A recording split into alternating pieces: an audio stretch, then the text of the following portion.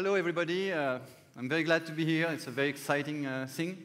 And I'm going to talk to you about something that is somewhat beyond virtual reality, and at the same time that is using some principles that are implicit into virtual reality, and that has to do with my aim of building conscious machines that someday may leave Earth on spacecraft and explore the universe. That's the long-term goal, but for now, it's really the beginning, and I'm sorry about that. I'm just going to stay away, or maybe it's my own mouse that makes this reverberation, no?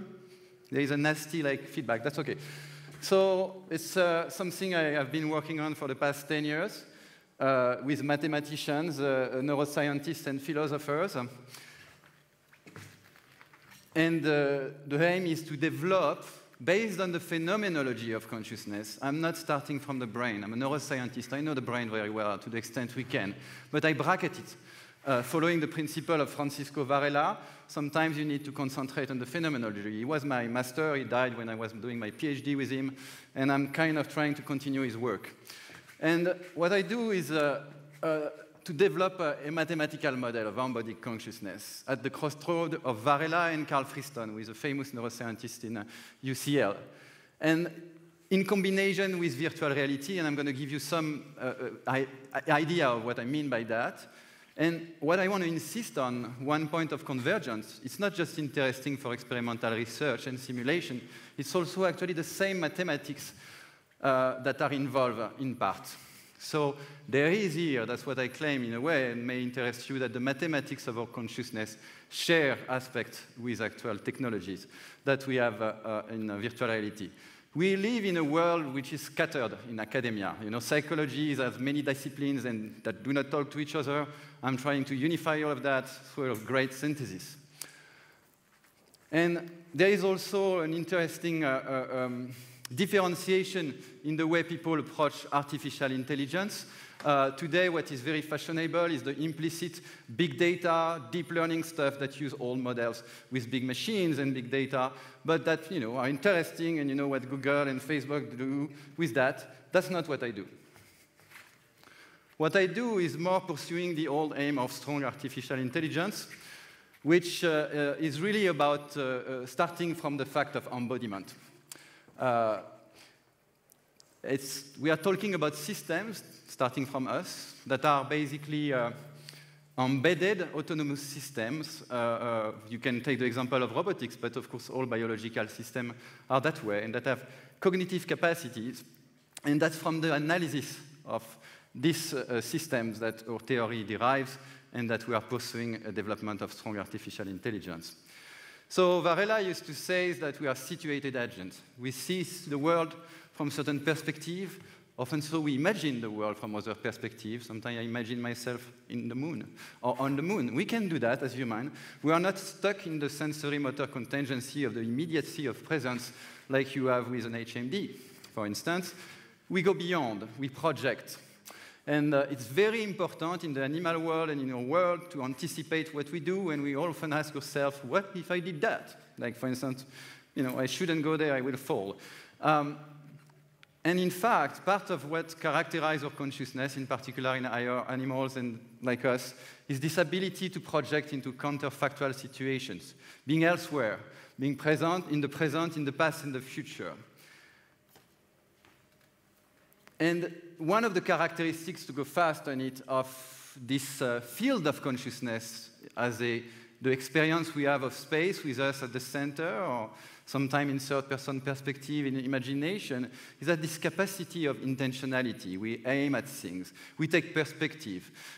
It sounds visual, but in fact, I imagine things behind my back without seeing, because my memory is bringing into my field of consciousness a synthesis of sensory evidence, but also of prior belief about what things are, who I am, and that affects me. And you can build mathematical model of that, and I'm going to just talk a little bit about it. And it's also about, projecting in places or observing places to assess whether or not we like it, we want it, based on our layers of appraisal. Is it good? Is it morally acceptable? And we have to deal with all these contradictions. In fact, if you think about it, the mathematics of these projections It's like in my local assessment of the world, or when I program my actions, imagining myself here, and then move, like in active inference, and having a different perspective. Well, in fact, they derive its projective geometry. It's a general geometry that unveils all geometry. And amusingly, it was initially developed, before it was formalized, in the context of the development of art and architecture in the Renaissance, around the problem of linear perspective. Of course, it's a much richer and non-trivial geometry, and this is where we start for a model of consciousness. I'm not going to enter into detail. There are several phenomenological postulates I would have to expose. We have no time. But bear with me. If what that yields is a very specific type of space that we call the projective space, that is in 3 dimensions, that any VR text knows that because they use somewhat, the engineers, this geometry to build those virtual worlds and project them on HMD, but it's a more general geometry than that, and that's the geometry we can work with.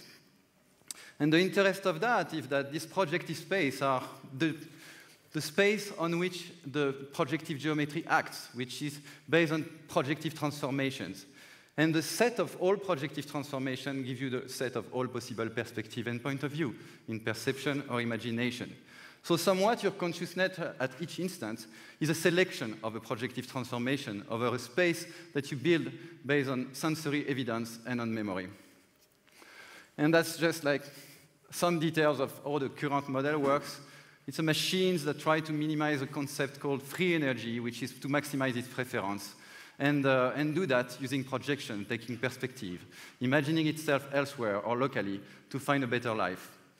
And why virtual reality? Beyond the fact that the mathematics are shared, it's also because it's a very interesting thing to build a real program of psychology, both for normal and pathological behavior, because you use the machine to predict behavior based on mechanisms you can control, but also to inform artificial intelligence based on human behavior and actually shape those machines based on your own behavior. You start from psychological phenomenological model, you mathematize them, you implement computational model, and then you simulate those computational models. You make them act in virtual reality. Like anybody who develops video games is used to that. You know, there are a lot of non-playable characters. My model is a much more sophisticated model than obviously what you used to have in what you have in video games. It's not real time. It takes a lot of computational power. But in a way, it's the same principle. So you have the model that are simulated in virtual reality. You have people playing in virtual reality. I'm developing that. I'm not going to show you much about it, so it's a bit new. And basically, you can compare them. You can look at how they behave, you know, how they cross a space, how they face challenges, how they project themselves. You can, of course, record human behaviors, record ratings of feelings, of experience, also physiology, and associate that to different points in space in your virtual object. And then your model can learn, and you can simulate, and you can converge towards something that is, you know, predictive of human behavior based on similar mechanism.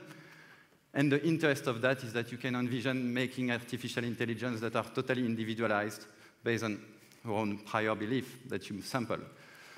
So my lab developed these things.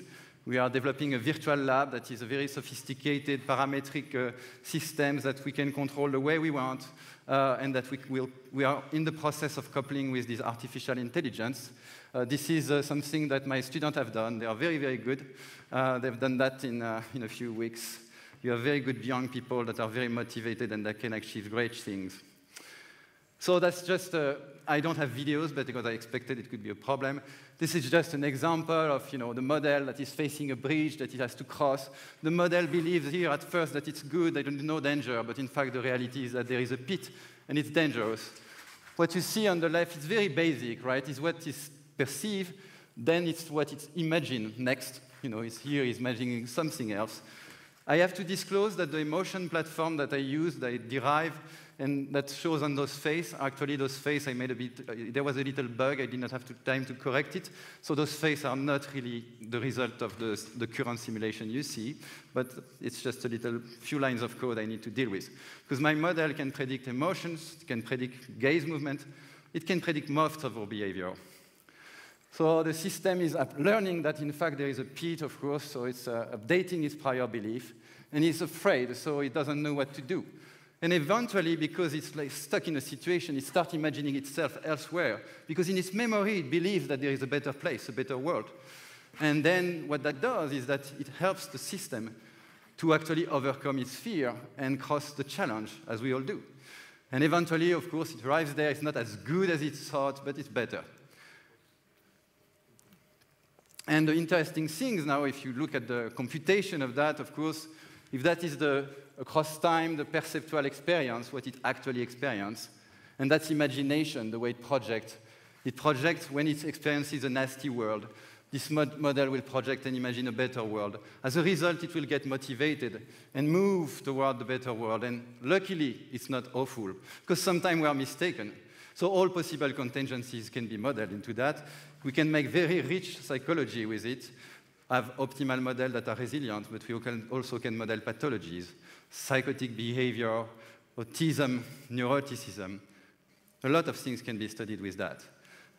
And I'm going to finish soon, but I want to add to that beyond this general algorithm and its resilience behavior, we also can predict and explain, based on this framework, a lot of standard psychological phenomena, from perceptual phenomena like the Necker cube. You know these things that switch in front of your eyes when you see these planar figures? You can't help. I cannot enter in the detail here, but it can be explained.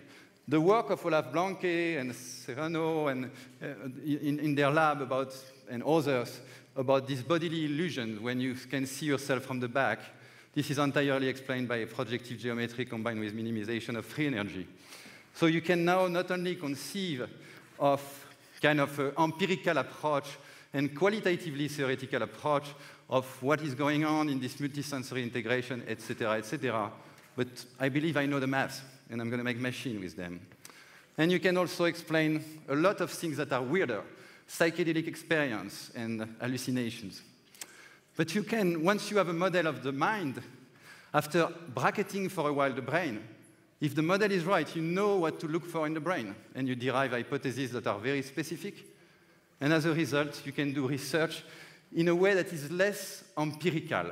Like, you know, if you take a brain, it's a complex machine, and then you can imagine 200,000 years of research not yielding anything really substantial. You also have to go back to theory and the first principle, and this is what I'm trying to do. And I'm trying to build a robot. All right, that's it for today. Goodbye.